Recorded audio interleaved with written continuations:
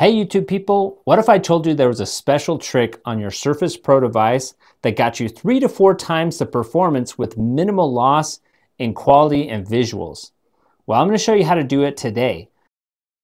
We all love the Surface Pro. It's got this quirky 3:2 aspect ratio, but that 3:2 aspect ratio can get in our way a little bit. The Surface Pro latest generations are 2880 pixels wide by 1920 pixels tall. Now, if you're used to gaming on a traditional 16:9 aspect ratio monitor, if you're playing at 4K and it's going very slow, you drop it down to 1440p. And if that's going pretty slow for you, you drop that down to 1080p and down to 720p. And when you do that, those are actually all the same 16:9 aspect ratio. So when you're dropping those down, you're actually not running into many problems at all. So while Microsoft has given us some really great displays on recent Surface Pros, we have a really nice OLED, a really nice LCD on the current generation. However, what they've failed to do is actually give us 3:2 aspect ratio resolutions as options in Windows with the graphics driver. Blows my brain that they didn't include this. However, I will show you a tweak and a hack to be able to get into the elusive 1440 by 960 resolution. Now I know what you're saying. You're probably saying, what's so special about that resolution? Well, for the Surface Pro, you're taking the 2880 pixels wide, divide that by 2. What's the number? 1440. Take the 1920 tall, divide that in half. What's the number? 960. 1440 by 960 is exactly 1/4 of the resolution of the display. So what's so special about this? Well, if you have 4 pixels together like this, and then you turn those 4 pixels into one giant pixel, that's called pixel doubling. And the benefit of that is you basically have to push 1 pixel for every 4 pixels that you had to push in the past. Your aspect ratio does not change, and the perceived clarity of the image is not reduced nearly as much as it would if you reduced it down to something like 1080p or 720p on a 3:2 aspect ratio.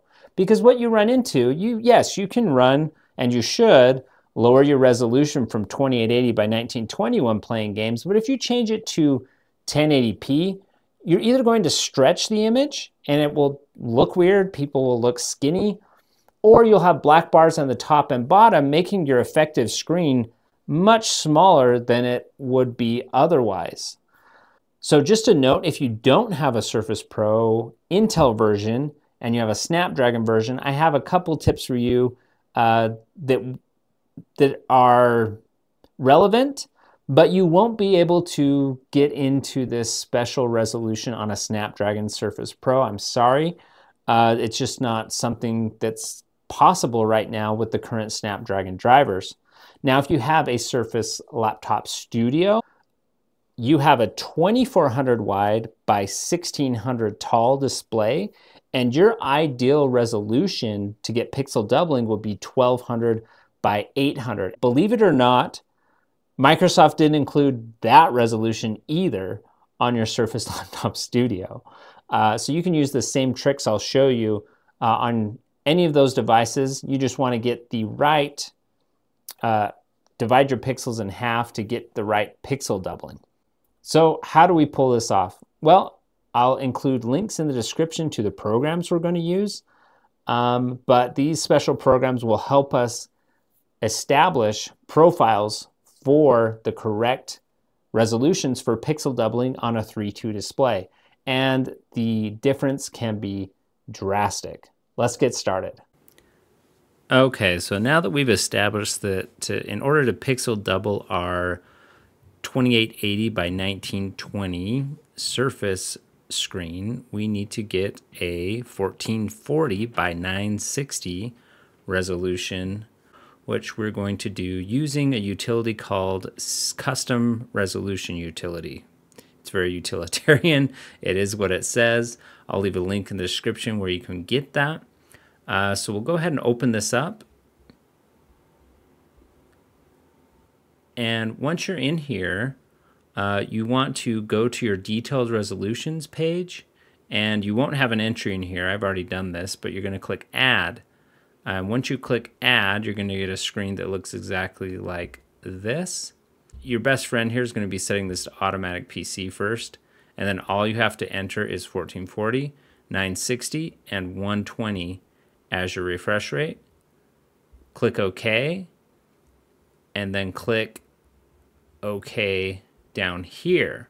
Now at this point, you're going to want to reboot your machine. Alternatively, you can run this, which restarts the driver, but I just like to do a full reboot just so it doesn't, screw anything up.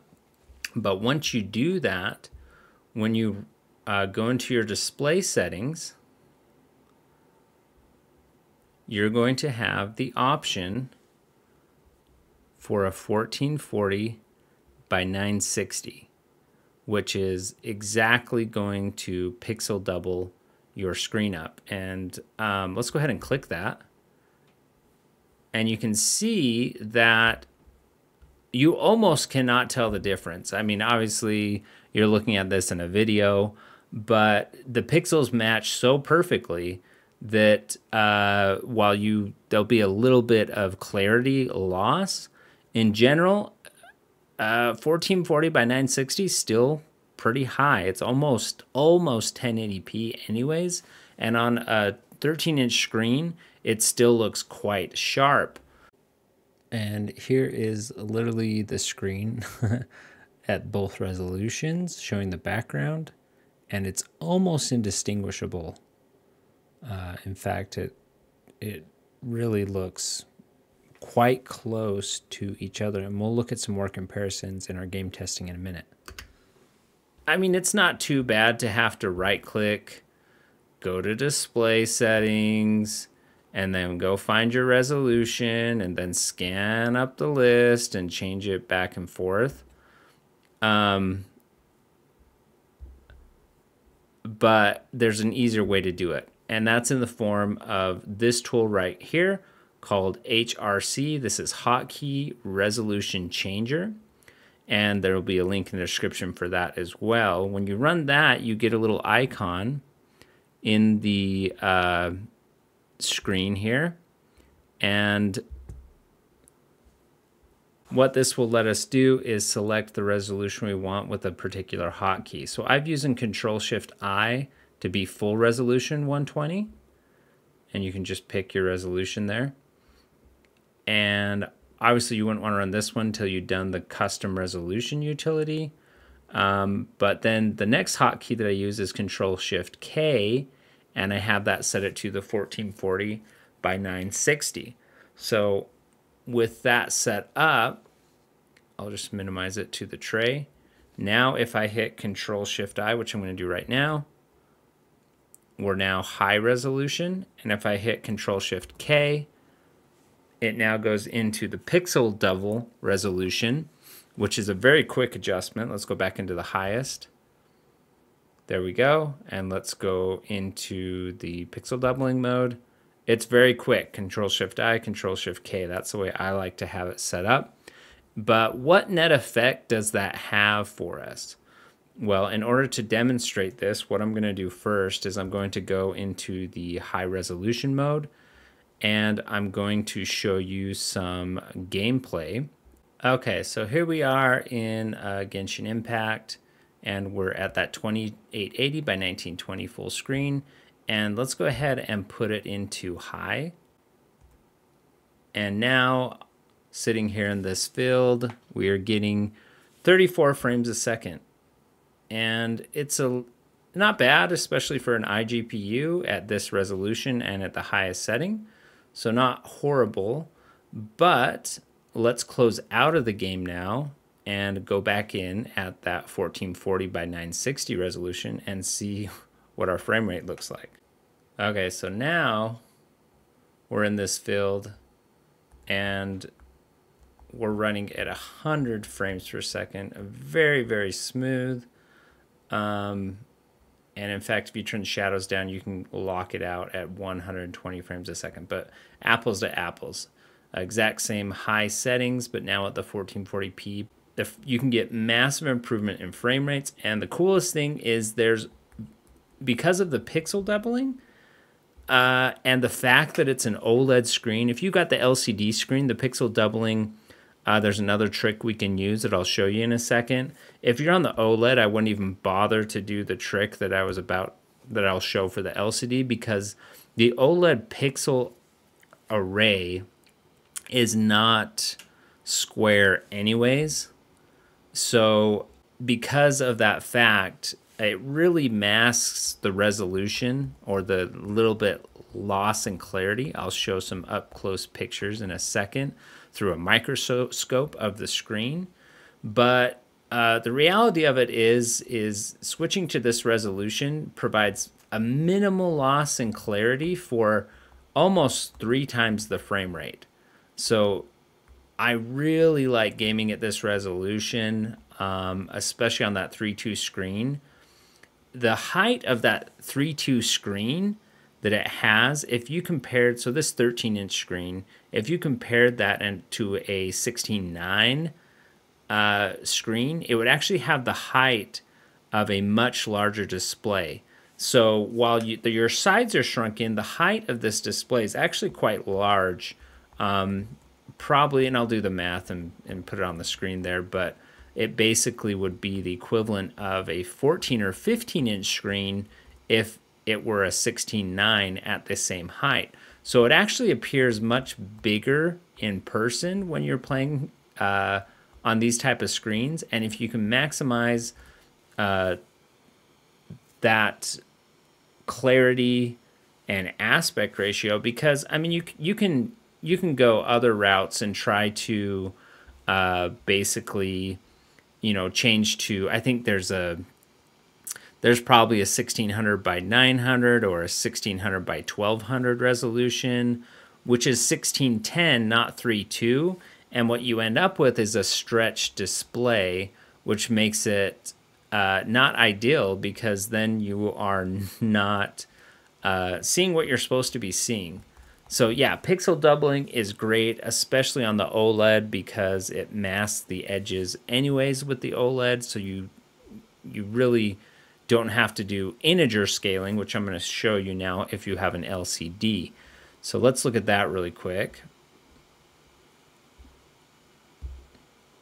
So massive uptick in frame rate. And Lunar Lake is powerful enough to really play games at 120 frames a second at that resolution. So it's actually really cool. I mean, it doesn't get much better than a 120 hertz OLED display at 120 when the game's actually rendering at 120. I mean, obviously every game doesn't get there, but you can get pretty close. And if you've been playing at the 2880 by 1920, that's a huge amount of pixels to try to push on an iGPU. So doing this is really important if you want to get smooth gameplay and have it be the right aspect ratio. So let's look at the pixel doubling options that you may want to do if you have the LCD screen. So what you'd want to do for that is you want to go to Display, and you want to change the display scaling to retro scaling, and you want to change the scaling method to integer. Now, if you do that, okay, so if you enable integer scaling, what you're going to see is the pixels on an LCD won't try to alias. I don't know if that's the right term, but basically everything will look much clearer around the edges.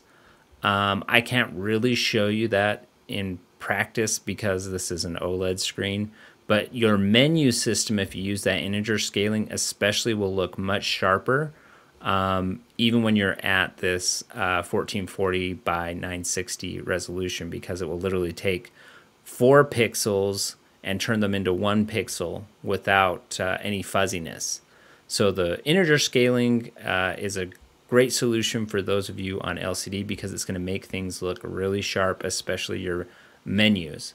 And frankly, some people like the way that it looks and you get higher frame rate on a lot of games. Okay, so as promised, we are looking at the screen through a microscope right now, by the way. So while you may see some drastic differences, keep in mind we are zoomed in quite far. But that said, especially kind of like the landscape, the rock doesn't really look too much different than the full resolution. You can see more detail in the trees and leaves especially. However, it looks pretty good, and the uptick in performance I think is worth it. So this is probably the most drastic difference, I would say. When you're looking at a lot of detail on a character, you can see that it looks a little slightly blurred. But the nice thing about the OLED display is it actually doesn't show hard edges of pixels because of the way the screen subpixel is aligned. But still, the full resolution does look better, but we are getting 3 or 4 times the frame rate by using this pixel doubling. And again, this is probably a pretty drastic difference as well, especially if you look at the stone monument on the left. That's, to my eye, that is the biggest difference, the sharpness there.